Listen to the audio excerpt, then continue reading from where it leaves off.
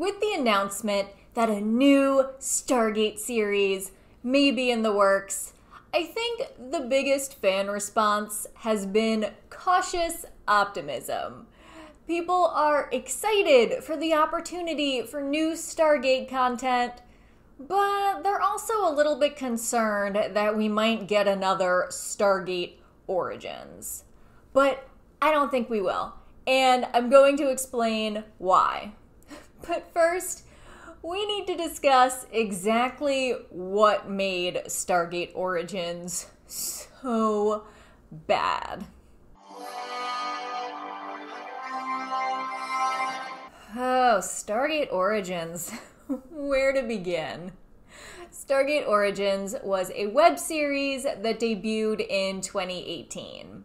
It featured 10 10-minute long episodes that would later be compiled into a singular feature-length film entitled Stargate Origins Catherine, which is currently available on Amazon Prime. It was actually intended to be the first attempt at original content for the Stargate paid streaming service named Stargate Command, which launched in 2017 and subsequently shut down and moved all of its content over to YouTube for free. The streaming service was just rife with problems and technical issues right from the get-go, and it was kind of a weird idea. At that point, Stargate Universe had ended 6 years prior, and there hadn't really been any new Stargate content. And when you think about it, no other singular franchise has a streaming service. When most people are looking at the streaming services that they want to subscribe to, they are looking for a service that presents them with as much varying content as possible. And someone who wasn't originally a fan of Stargate is very unlikely to seek out this platform. Unless you have a ton of marketing dollars, they didn't, your best bet to get new fans for a concluded series or franchise is to put that content on a highly trafficked site like Hulu or Netflix and let potential new fans kind of stumble across it organically. The story of Stargate Origins follows a young Catherine Langford who is in Egypt with her father, Paul Langford, studying the big device that they found in the sand 10 years prior. And then all of a sudden, bam! Nazis! For Hitler and for Germany! Heil Hitler! Yep, the Nazis just roll up and are like, yes, we know exactly what this is, we know exactly how to use it, and we have a gate address. So using like a car battery, they power up the gate and establish a successful wormhole on their first try. The Nazis kidnap Paul Langford, go through the gate, rapidly encounter a Goa'uld, and cause a whole mess of trouble. So Catherine decides to mount a rescue with 2 soldiers, one of whom is her boyfriend, and they figure out how to go through the gate. It's really easy.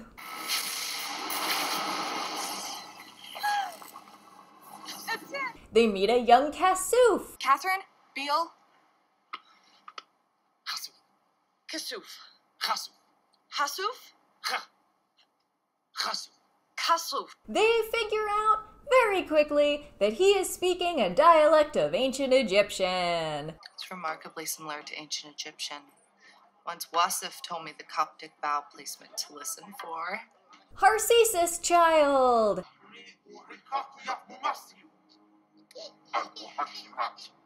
Catherine is the one who breaks the last sigil off the carving of the gate address home. I really hate to do this. The Nazis show the Goa'uld videos of Hitler. Lots of Hitler.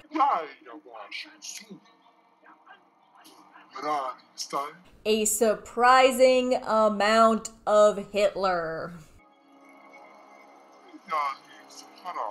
The boyfriend dies, the other soldier gets brainwashed into becoming a Jaffa. Catherine and Paul Langford do ultimately escape, but they have their memories wiped by a Goa'uld who seems to leave like the latent suggestion in Catherine's mind that she is to assemble a team with the power to destroy Ra. And when they have that, then they're to eventually return, and she has to have that team bear the sigil of Ra for some reason.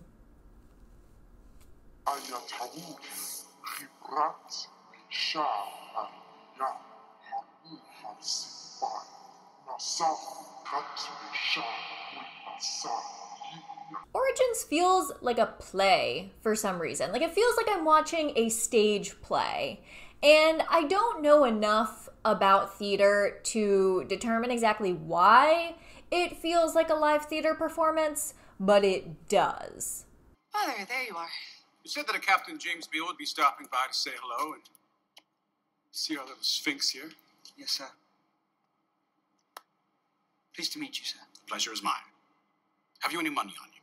And also, Catherine does not speak like a woman in the 1940s. She speaks like a modern woman.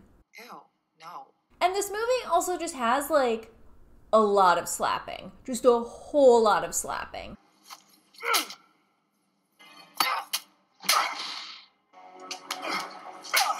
Everyone is just slapping. Everyone else, like, throughout. You just got slapped across the face, my friend. The thing is that the core idea of Stargate Origins isn't bad. Like, we know from SG-1, specifically the episode The Torment of Tantalus, that the gate had been activated once before in 1945.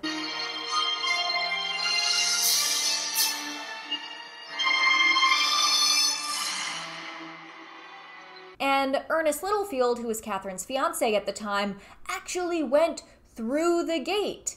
And then the gate shut down and trapped him on the other side. And then Catherine's father lied to her and told her that Ernest died in a lab explosion. And we also know that the United States brought the gate over to America sometime around World War II because they wanted to keep it out of the hands of the Nazis. Franklin D. Roosevelt was really interested in the gate. He thought that it could potentially be some sort of weapon. And we know that the Russians acquired a DHD from the Nazis after the end of World War II. So it would make sense if the Nazis were studying the DHD. And we also know historically that Hitler had a huge interest in the occult. So this is something that he would devote resources to studying. So it would make sense if the Nazis would have made a play for the Stargate and there would have been some sort of like American soldier Nazi battle type of thing that occurred before bringing the gate to America. So in that way, this makes some sense. But the way they executed it is so messy. For me, the question remains as to why. Why was this the story they decided to lead with on their new streaming service? Who was this for? I just have to imagine they didn't consider the audience at all. Because really only very dedicated Stargate fans were probably going to be paying for that streaming service. So why make content that only has a very tenuous connection to the rest of the franchise and is made by completely different people and features a story that's shoddy enough that longtime Stargate fans are going to see the cracks immediately? Stargate Origins had a director who had primarily only done short-form entertainment before. Mercedes Bryce Morgan had worked on other web series, music videos, and commercials. And the two writers that they hired hadn't worked on anything Stargate before, So, aside from MGM's involvement, there basically was no behind-the-scenes connection to the rest of the Stargate franchise. But the new series that's in the works is being pitched by Brad Wright, one of the original Stargate showrunners. And this series would be a continuation of the previous iterations of Stargate. Now, there's no guarantee that he would be getting the old band back together, but I'd like to imagine that with Brad Wright at the helm, he would at least be reaching out to and trying to loop in all of the wonderful creative people who helped make the original Stargate series into the franchise that we know and love. And I also imagine that Brad Wright would be much more inclined to pay attention to things like tone and continuity. Another significant difference from Origins is that this new Stargate series would be intended for either a network or a main streaming service. So something like Fox or Hulu or Netflix. And networks or streaming sites like that tend to have a much different standard, a higher standard than there would be for a niche web series. According to Joseph Malazzi, another former Stargate showrunner, Brad Wright is going into this with a story and a setting in mind. So he has a plan. And I at least feel confident that he has asked himself the questions, why this story and who is this for?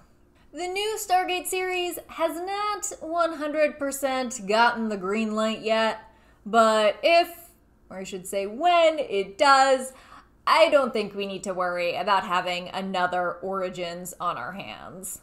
However, I do think that everyone will be going into this with different hopes and expectations, so some people will definitely be disappointed, but others will absolutely love it. And it may even bring more new fans into the Stargate family.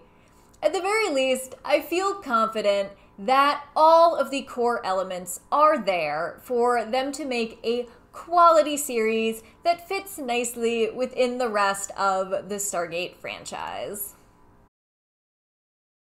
I feel like every 10 seconds in Origins, I would be like, I'm so done, I'm so done. But the moment that really just made me like check out was when they have Kasuf saying, Bunny Way, the same way as in the Stargate movie.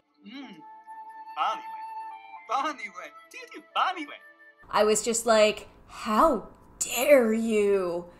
And then I think that's the same scene where Catherine is like getting high and working through their current conundrum, and it's just so weird. History is finally... Excuse me, please, stop. Stop, please stop. The Torment of Tantalus is such a good episode. Like, not only do we get that, like, alliance of the four races, which I always found really interesting, but, like, the emotional core of the story of Ernest living alone for 50 years and, like, imagining a made-up Catherine who he interacted with and that they led this whole life together, and then real Catherine shows up and she's like, none of that was real for me. And it's just like, oh, poor Ernest.